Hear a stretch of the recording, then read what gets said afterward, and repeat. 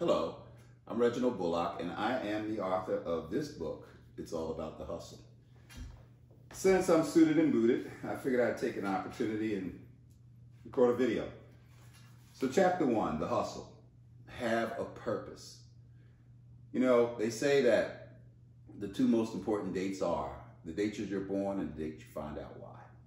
What's your purpose? And I hit it hard in this book. Also, subchapter in chapter 1 of The Hustle is choice. We all have choices. We are a product of the books we read and the people we associate with. So what are the choices that we are making to do what we do?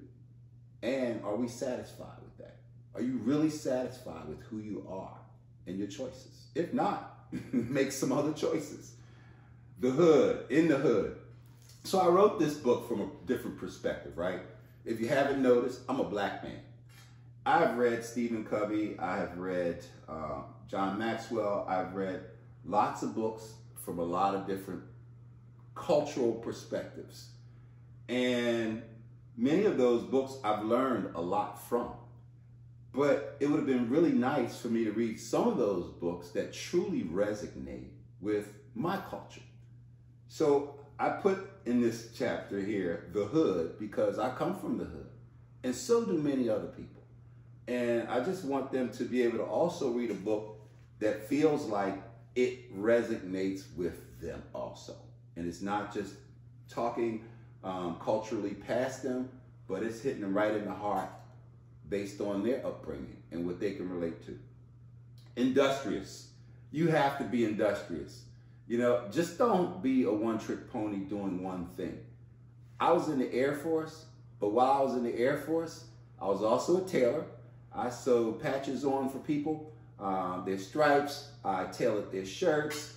I was a DJ, and I had a home improvement company. And so I was getting my hustle on. I was industrious while I was in the Air Force. The salary that I was making as a E4 and E5 was not enough for me to be able to take care of my family the way I wanted to take care of my family. If I just relied on that Air Force paycheck, then, you know, we would not have been living the way I wanted for my family to live. So I got my hustle on, and I was very industrious.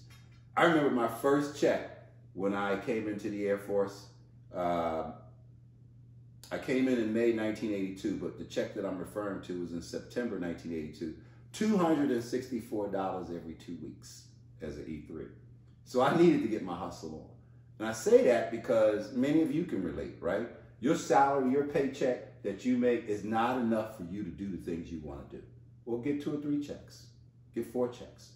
Get your hustle on. And then new options. The new options are, in today's time with the internet, there's so many options out there where 12-year-olds are going viral. 17-year-olds are buying their mother a house because they're able to monetize their intellectual property and their capability and their talents. So this book is all about the hustle is real. And I want to talk about sales enablement and other things for the executives out there. I used to be director of business capture. I've been in the consulting world, and so I want to get out there and help folks get their hustle on. But for now, I hope what I just told you is helpful. I'm Reggie B, saying, get your hustle on.